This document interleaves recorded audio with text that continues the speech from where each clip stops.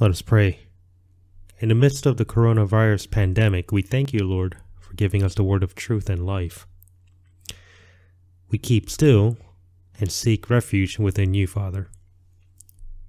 Please guide each and every one of us,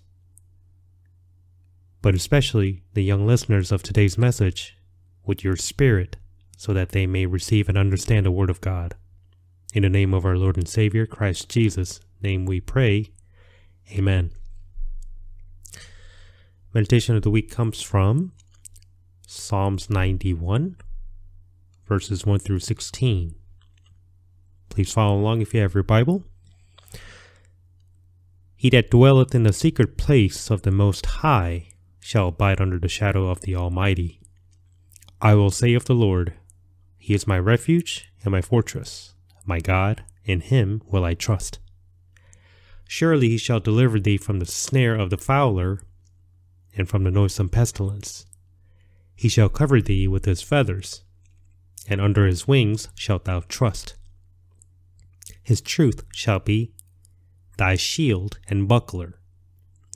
Thou shalt not be afraid for the terror by night, nor for the arrow that flieth by day, nor for pestilence that walketh in darkness, nor for the destruction that wasteth at noonday. 1,000 shall fall at thy side, and 10,000 at thy right hand, but it shall not come nigh thee. Only with thine eyes shalt thou behold and see the reward of the wicked, because thou hast made the Lord, which is my refuge, even the Most High, thy habitation. There shall no evil befall thee, neither shall any plague come nigh thy dwelling. For He shall give His angels charge over thee, to keep thee in all thy ways. They shall bear thee up in their hands, lest thou dash thy foot against a stone. Thou shalt tread upon the lion and adder, the young lion and the dragon shalt thou trample under feet. Because He hath set His love upon me, therefore will I deliver him. I will set him on high, because he hath known my name. He shall call upon me, and I will answer him. I will be with him in trouble. I will deliver him and honor him. With long life will I satisfy him and show him my salvation. Amen. Today's message, it's titled, Let Us Keep the Faith and Purity with Fear and Trembling, Looking for the Judgment Seat of Christ. The main text comes from 2 Timothy chapter 4, verses 1 through 8. I charge thee therefore before God and the Lord Jesus Christ, who shall judge the quick and the dead at His appearing and His kingdom. Preach the word. Be instant in season, out of season. Reprove, rebuke, exhort with all long suffering and doctrine. For the time will come when they will not endure sound doctrine, but after their own lusts shall they heap to themselves teachers, having itching ears. And they shall turn away their ears from the truth, and shall be turned unto fables. But watching thou in all things, endure afflictions. Do the work of an evangelist. Make full proof of thy ministry. For I am now ready to be offered, and the time of my departure is at hand. I have fought a good fight. I have finished my course. I have kept the faith. Henceforth, there is laid up for me a crown of righteousness, which the Lord, the righteous judge, shall give me at that day. And not to me only, but unto all them also that love His appearing. Amen.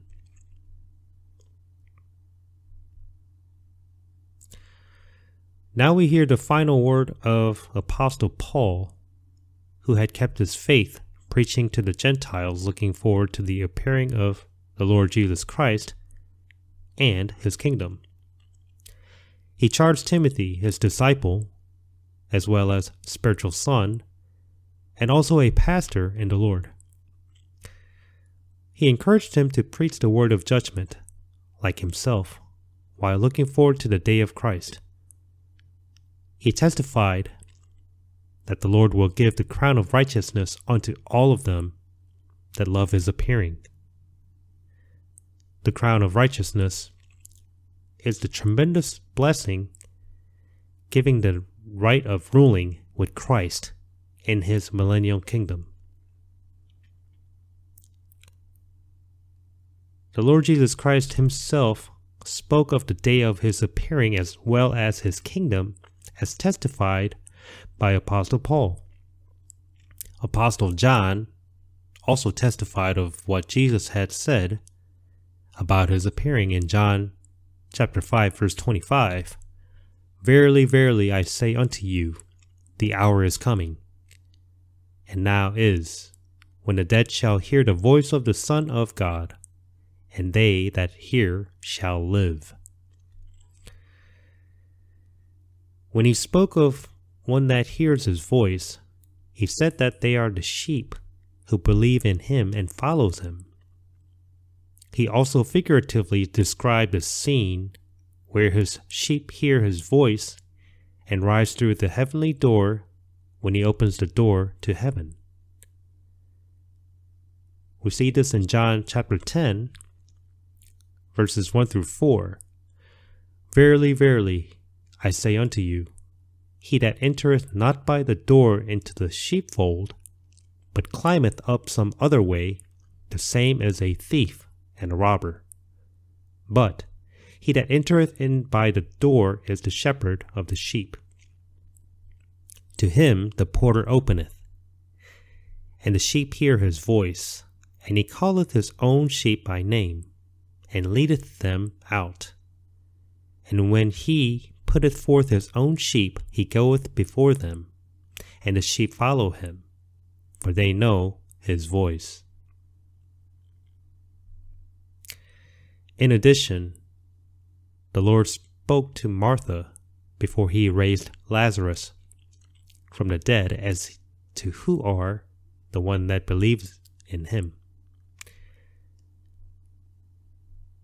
In John chapter 11, 25 through 27, it says, I am the resurrection and the life. He that believeth in me, though he were dead, yet shall he live. And whosoever liveth and believeth in me shall never die. Believest thou this? She saith unto him, Yea, Lord, I believe that thou art the Christ, the Son of God, which should come into the world. The Holy Spirit explained through the Apostle Paul what Jesus meant by saying, He that believeth in me, though he were dead, yet shall he live, and whosoever liveth and believeth in me shall never die. When he testified to the saints of Thessalonica of the day of Christ, and also what it means. He said this in 1 Thessalonians chapter 4, verses 16 and 17.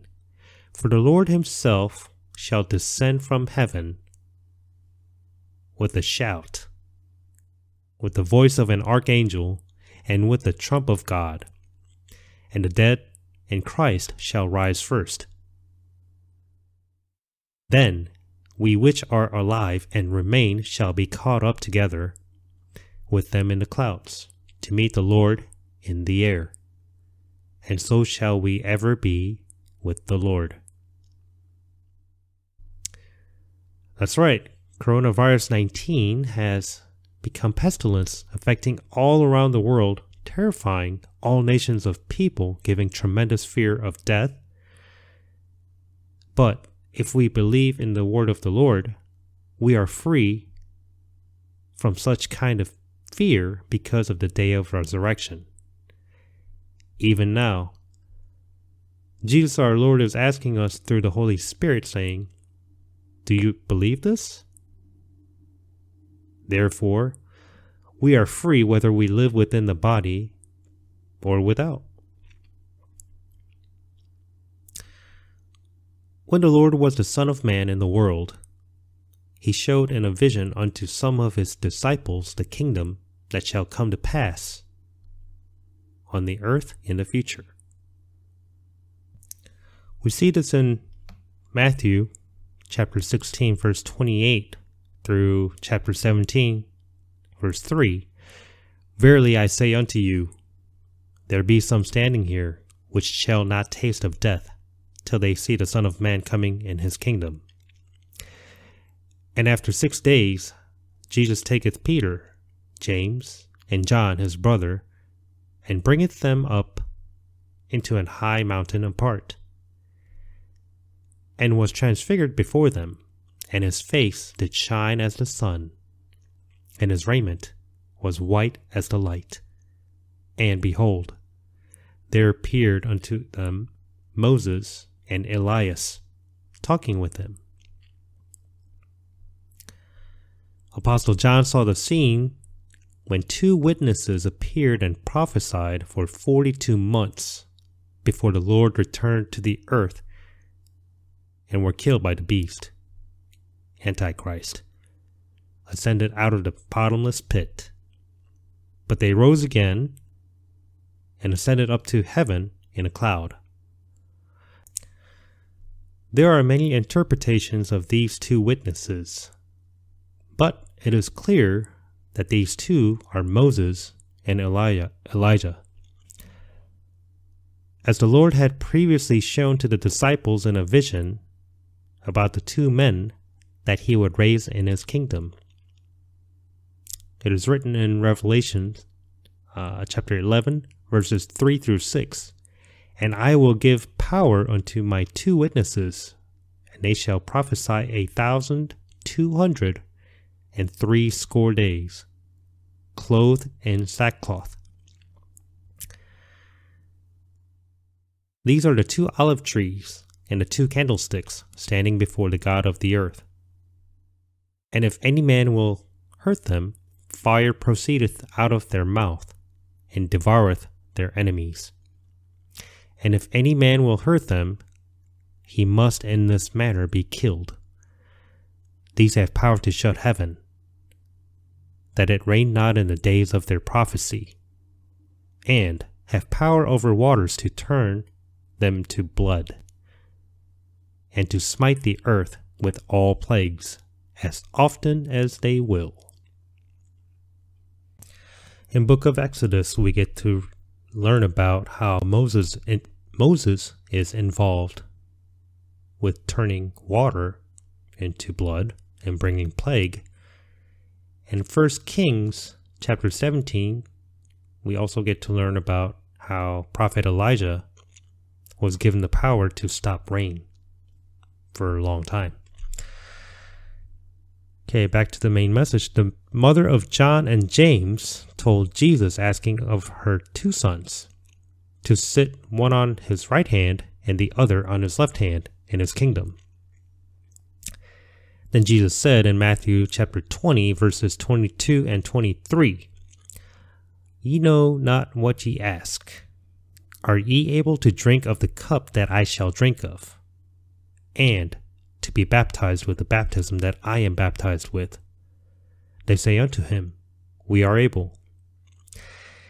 And he saith unto them, Ye shall drink indeed of my cup, and be baptized with the baptism that I am baptized with. But to sit on my right hand and on my left is not mine to give, but it shall be given to them for whom it is prepared of my Father. Through his word and the miracles made by the 2 witnesses seen by the Apostle John, we can realize that Moses and Elijah shall be honored to sit on the right hand and the left hand of Lord in Christ's millennial kingdom. We are living in the last days, when the appearing of the Lord Jesus Christ and his kingdom are very near to come. The word end time not only means the end of the world, but also means that the rule of the devil is almost over. And the time when the reign of our Lord Jesus Christ begins to come to heaven and earth. Apostle Paul testified to the saints of Ephesus about what would happen in these last days. He said this in Ephesians chapter 1, verses 9 and 10. Having made known unto the mystery of his will, according to his good pleasure, which he hath purposed in himself, that in the dispensation of the fullness of times he might gather together in one all things in Christ, both which are in heaven and which are on earth, even in him. There are two very most important things we should always meditate in our hearts as we watch for the day of Christ and raise our faith. The first one is that all of us have to stand before the judgment seat of Christ to be judged according to what we have done, good or evil. Apostle Paul testified of this in Romans chapter 14, verse 10. But why dost thou judge thy brother? Or why dost thou set a naught thy brother? For we shall all stand before the judgment seat of Christ. In 2 Corinthians chapter 5, verse 10, for we must all appear before the judgment seat of Christ, that everyone may receive the things done in his body according to that he hath done, whether it be good or bad. Secondly, as Apostle John testified, looking forward that day expecting to be like Christ, we have to be purified as Christ is pure, so that we may be blameless, all our spirit and the soul and the body. He said this in 1 John chapter 3, verses 2 and 3. Beloved, now are we the sons of God, and it doth not yet appear what we shall be. But we know that when he shall appear, we shall be like him, for we shall see him as he is. And every man that hath this hope in him purifieth himself, even as he is pure. When we get to meet Jesus in our new body, do you ever wonder how you're going to notice him? Like, among all the saved Christians, we're all going to look like just bodies of light. So how do we differentiate Jesus Christ from among so many of the saints?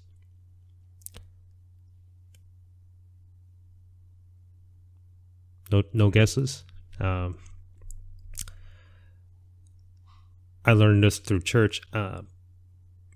I believe there's a hymn that relates to this too, but you get to see the main difference between Jesus and us is we don't have any holes in our hands or feet, because he was the only one that was crucified.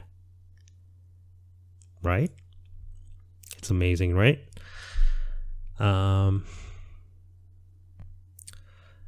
It's been another wild week, but nevertheless, even with coronavirus happening, farther through with God's blessings.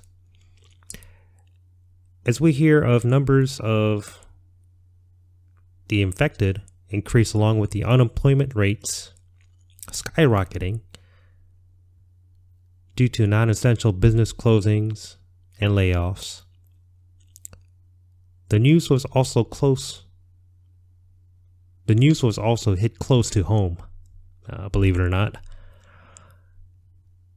Home as in my work during the day. Even though we're part of essential business, several of the fellow technicians were laid off or furloughed. This further went out to other departments as well, even into sales and parts department. Our department, where I work, was also not in the clear, as we also took a hit on working hours, meaning our working hours were halved, almost half day, and our crew was split into AM and PM.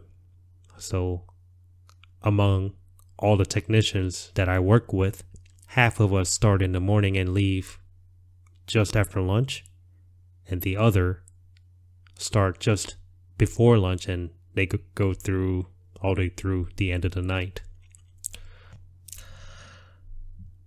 And this verse came to mind in 1 Thessalonians chapter 5 verse 18, "In everything give thanks, for this is the will of God in Christ Jesus concerning you," concerning me. So, not so long ago, I would have immediately worried on how will I survive, and what about my bills? What about this virus that's going all over the place? That would have hit me first. But this go around, I saw it as an opportunity to read the Bible a little deeper and a little more, as I had few more hours to dedicate to the Word of God. Searching the scriptures before and after working hours. Not sure how many of you listeners are and have been quarantined at home. It's been a while, right? But as someone who is exposed to the outside world working, I see this as my opportunity to get closer to God. A little one-on-one session whenever I get home early. Redeeming the time, because the days are evil. Wherefore be ye not unwise, but understanding what the will of the Lord is. Ephesians chapter 5, verses 16 and 17. All we hear about is the evil coronavirus, right? Day in, day out, days are evil. And also, how are you going to understand what the will of the Lord is if you just sit there and not study, right? That's why reading the Bible is important. I had wished I was less tired physically from work and had more time to study the Bible. Well, it's here. So I better use it wisely, the time given. Better do it now rather than have Jesus ask me later at the judgment seat. I gave you all that time during the coronavirus pandemic, remember? Why didn't you use it? Yeah. Accepting Jesus as the Lord and Savior is one-on-one relationship. Nobody is born as a believer. Studying the scripture and making it your own also is your duty as a saved Christian. You know, we're not plants. We don't drink water and just hold the Bible and stand out in the sun, hoping the knowledge will just come through osmosis. It doesn't work that way. Well, we have to study because, according to the scripture in 2 Timothy chapter 2, verse 15, it says, "Study to show thyself approved unto God, a workman that needeth not to be ashamed, rightly dividing the word of truth." So basically knowing the dispensational times, meaning when Adam and Eve, how they got saved, how the law applied to the Jews during that era, and then so forth, how now we live in the age of grace.